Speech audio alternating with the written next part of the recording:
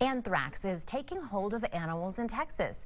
The bacteria is responsible for killing livestock and other animals in the state. Health leaders tell KXAN's Wes Rapaport they haven't seen an outbreak this size in over a decade. The way you get anthrax is from spores. The anthrax we're talking about here is not the synthetic powdery stuff that causes evacuations. This occurs naturally. It'll last in the soil for 40+ years. It'll last in standing water for a couple of years. It's very persistent, very stable in the environment.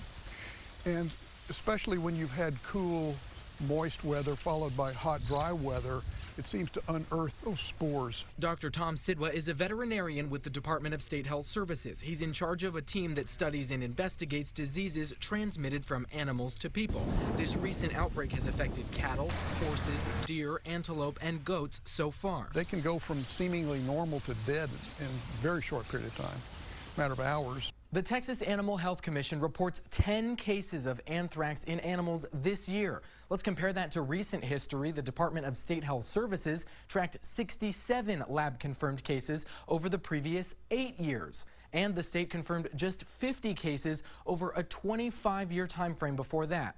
Because some property owners don't always report every single case, state health officials say the numbers could be even higher. They're not necessarily going to call the veterinarian and have every white-tailed deer that dies on their place tested. Health experts warn Texas hunters to think twice before picking up antlers in the wild. The anthrax can survive in those osseous tissue, those antler tissues, long term. So you don't take those home for the dog to chew. You don't mount them on the wall, leave it alone if it's attached to a skull.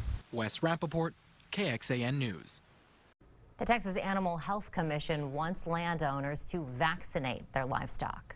Anthrax in humans is rare, but you can get it from an infected animal. So what can you do to reduce the risk? The Texas Department of State Health Services suggests avoiding contact with dead animals, keeping pets and children away from dead animals as well, and wearing long sleeves and gloves when handling game. Be sure to wash your hands and clothing immediately after being exposed to killed game, and cook all of your meat well before eating it.